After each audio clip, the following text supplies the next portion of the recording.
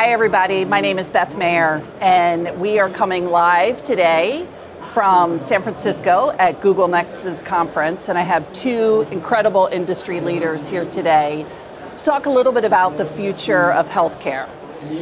To my left, I have John Latshaw, who is coming in from Cardinal Health. He's the Vice President of Cloud. And I have Doug Bodwin, who is a principal and the Vice Chair for Life Sciences and Healthcare. So welcome today. Thank you. We are here at the Google Next conference, as you know, an incredible acceleration of technology, and we're hearing about all of the amazing innovation that's happening. Juxtaposed to the fact that there are 7,000 known diseases and only 500 known treatments. So if we kind of do the math, it'll take about 1,000 years to come up with the rest of the treatments for diseases that we know today. Sounds scary. It's pretty startling, Yes. isn't it? Yeah, it is. And so, Doug, I'd love to hear a little bit your perspective around the future of healthcare. What do you see are the major innovation trends, and what are you excited about? Thanks, Beth.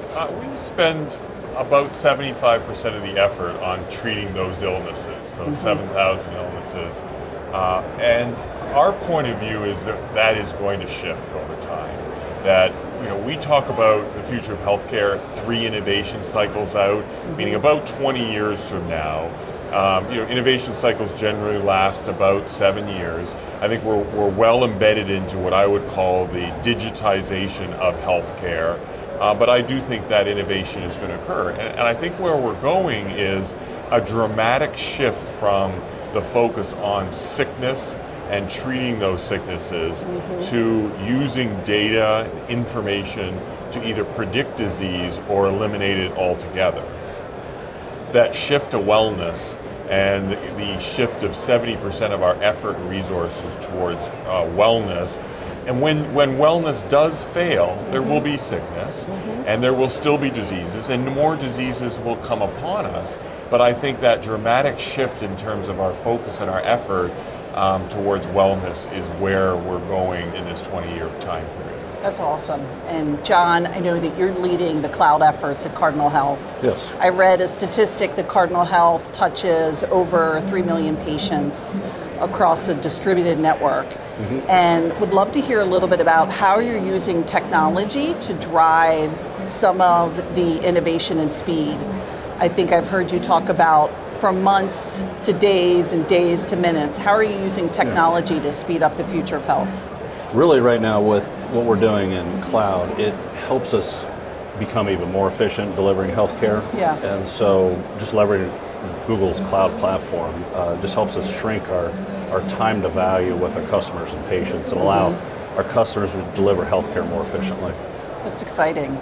How are you all thinking about security and privacy as the proliferation of data creates a tremendous opportunity to help patients and to really drive the future of health? What are you seeing as some of the things that you all are interested in around security, and how are you thinking about dealing with that? Well, security is very important to us, patient privacy, protecting patient records, and it's always a concern. We feel that Google's cloud is going to help us, right? It's not a hindrance. A lot of people are afraid of that, but we found it to be, they're a great partner, they're leading edge on their security, and it's making our security stronger and allows us to protect our patients better. It's a very attractive target though. As you aggregate customer patient data in one place, you need to bolster your security and be on top of it at all times. And Google helps us do that. That's excellent. Yeah, I would add to that, I think part of the future of health is that we as individuals will own our own data and own access to our own data, and also grant access to our own data. Meaning if we're part of a clinical cluster, we're focused on wellness here, and us as individuals granting access to our information and allowing that to become available, therefore shareable, I actually do think there's going to be a shift towards own personal security away from institutional security. And I think we have to be thinking about that and be prepared for how does an individual secure their data? How do they grant access and make sure that that access is used for the purposes that they're suggesting? If you have a clinical, a clinical procedure and you want that information therefore shared for the purposes of research and so forth, how do you grant that access and what's the security? I think that's still an issue we have to solve if you move to the individual. Well, I think it's an interesting time if you think about the individual, the patient, and the caregiver. There is this tremendous shift where both the patient and the caregiver sort of health IQ continues to rise, and their access to data is really going to create, I think, some pretty interesting shifts. And Doug, I know you've been thinking about future archetypes for clients in the future of health. Do you see some major trends around the archetypes? Yeah, I mean, I definitely think that, we use the term a lot at Deloitte, radical interoperability. Yeah.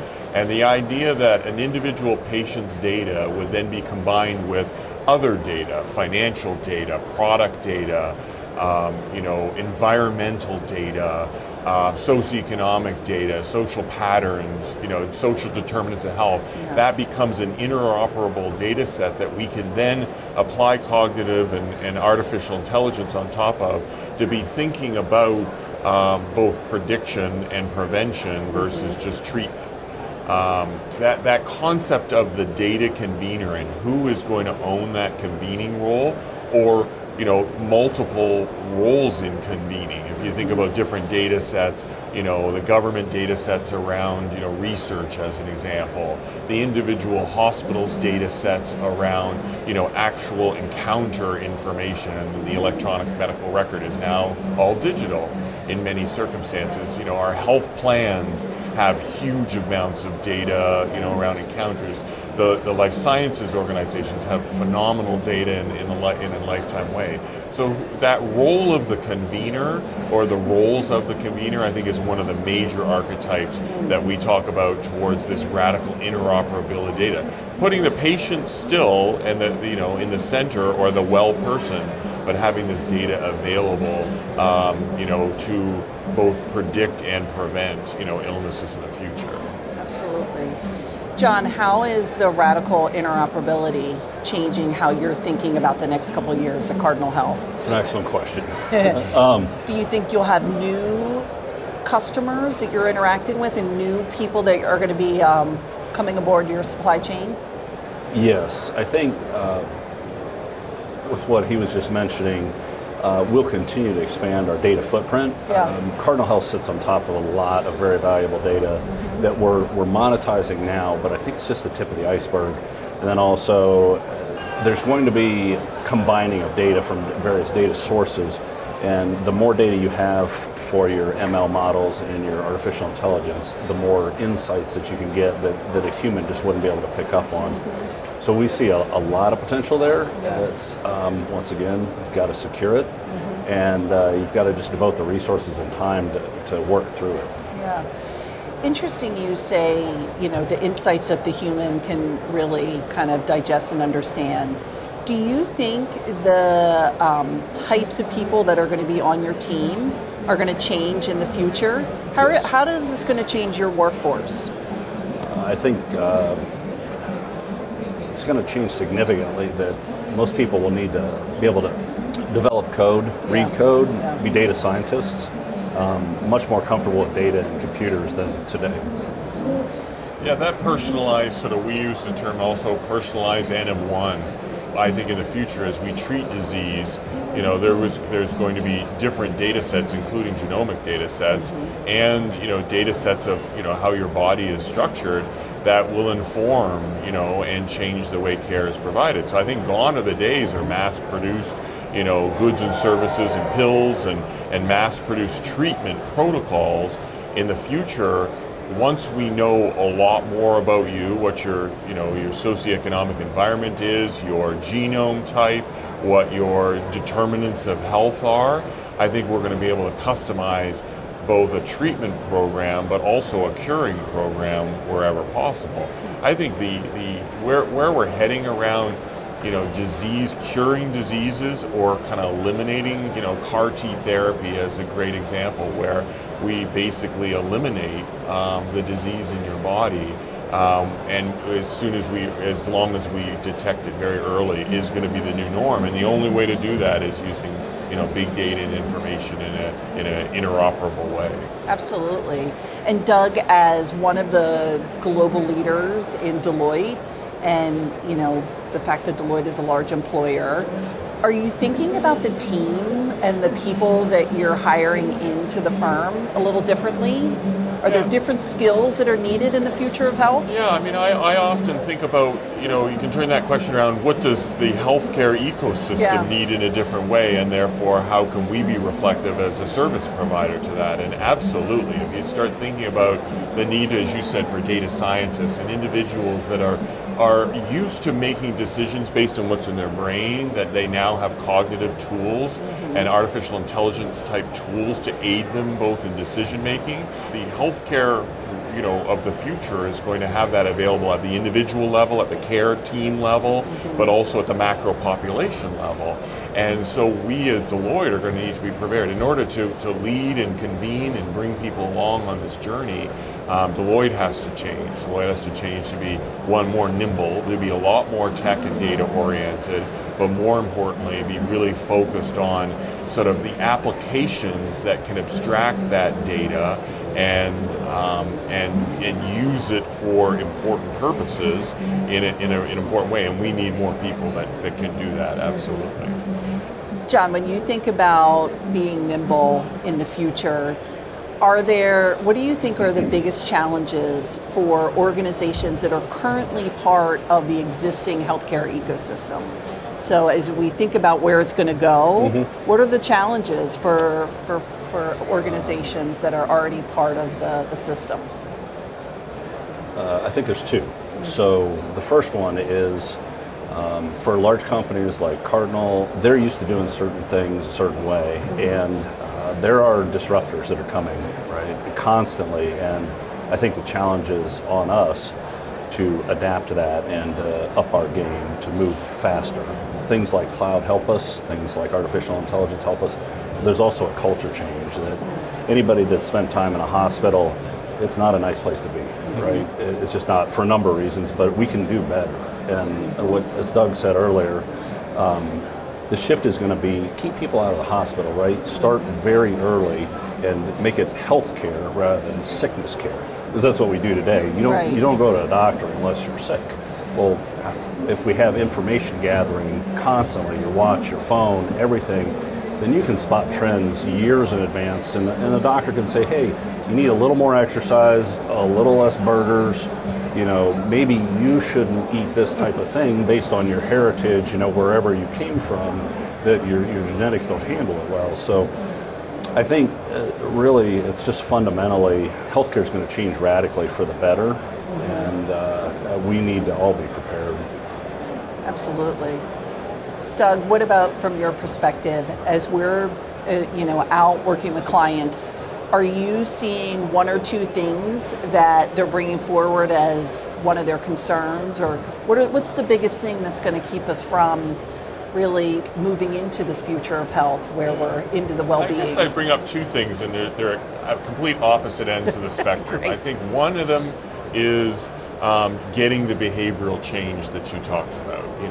How do you really encourage people to live a healthy life and do healthy things, and focus on their health and keeping themselves healthy? Now, there's a lot of discussion about nudges and algorithms. Deloitte's involved in a clinical trial right now around what nudging algorithms could work, and how do we actually get people to comply with therapies and or comply with a healthy living environment.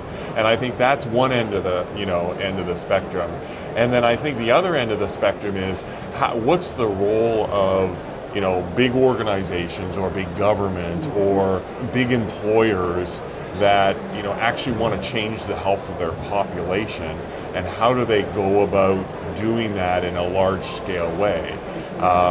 you think about the underserved and underinsured, 30, 40 million people in this country, Right. that don't have access to regular health care, that get their health care in the emergency room or in other places, and how do we begin to change their behavior? I think there's some, I would say fairly fundamental issues, not only at the individual level and getting them to change their behavior, but who's the organizing body and organizing bodies that are going to help improve the health status of the population at large. Absolutely. And John, I know we've talked a little bit about innovation. As we think about the next couple of years, is there one or two things that you're most excited about, either personally around the technology or where you're seeing the industry go?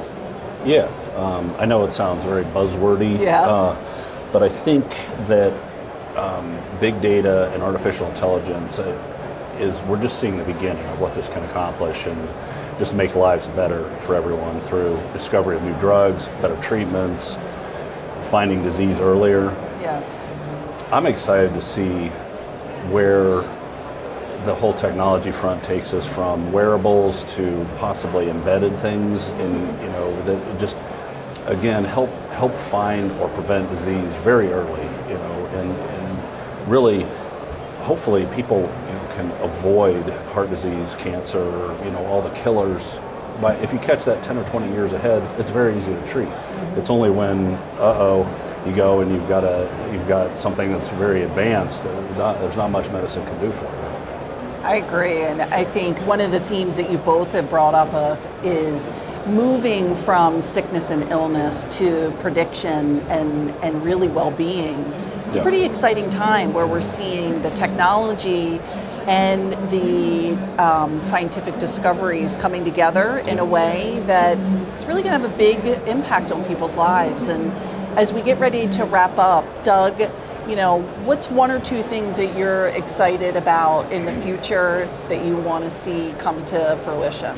I would call it convergence, and that is there is the traditional ecosystem that we call life sciences and healthcare, the health plans, the healthcare providers, as well as the life sciences and biotech companies. I think the convergence of that with a place like Google, which can bring data and interoperability standards and just a different scale, also combined with what you were saying earlier around the retailization of healthcare. I think the big, we are as consumers now geared towards a different retail model than that is involved in the healthcare setting, and I think retailization of healthcare and having that same customer experience that you have when you go see a retailer or other parts of the, bring those learnings and those thinkings into healthcare and bringing healthcare to you versus you having to go to healthcare is, I think, a dramatic shift that we're also going to see. I think that's right.